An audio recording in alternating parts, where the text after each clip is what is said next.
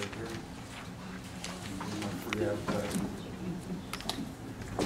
My name is Druhan. I live on Maple Avenue in Purcellville, Virginia. I'm here to congratulate you for your opening of the maintenance facility in the Basham Sims treatment plant on schedule and below budget. And the other thing I want to talk about is the summary judgment that occurred last Wednesday. As a lay person sitting in the audience, I was, should I say, taken aback by a certain latitude that was granted to the county's position. And for example, when the Commonwealth legal team submitted 2 affidavits, one from Julie Pastor and Mark Kelly, the former planner and Assistant Attorney General, or county attorney, the defense objected to that, and basically the judge looked at them, and this is from the layman's point, told them to sit down and shut up, or your defense was going to be overruled. I would consider that a strike one. Later, the same attorney submitted another exhibit that was unrelated, and it was irrelevant to an exhibit of zoning and Pugam. When Maureen Gilmore leaned over the table to take a better look at it, the judge stopped the proceedings in order to reflect in the record the reaction of the defense attorneys. And she responded by saying, Ms. Gilmore said, that I just want to get a better look at what the exhibit was. Strike two.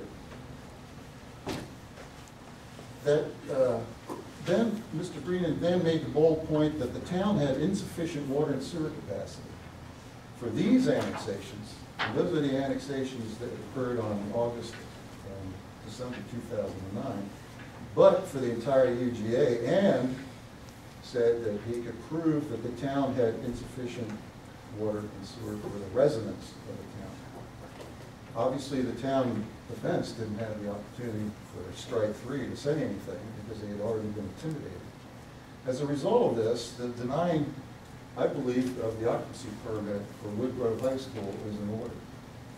I also believe that it's important that you shut off the water to the elementary school, Mountain View, and you shut the water off to the 3 other schools in town. Why? Because 1, we are in a moderate drought. 2, we are under voluntary water restrictions. And 3, combined, these 5 facilities will have the greatest impact on our water system. While you're being sued in court by the county saying you don't have enough water and sewer capacity for the entire town. You have an obligation to the citizens for their health, safety, and welfare, first and foremost, not to the county. The county, I see, has 2 options. They can either drop the suit, or they can drop the portion of the complaint that has related to the water. If they want to continue the suit about what we did to Pugam or did not do, or what we did and did not do to the phasing guidelines, that's fine.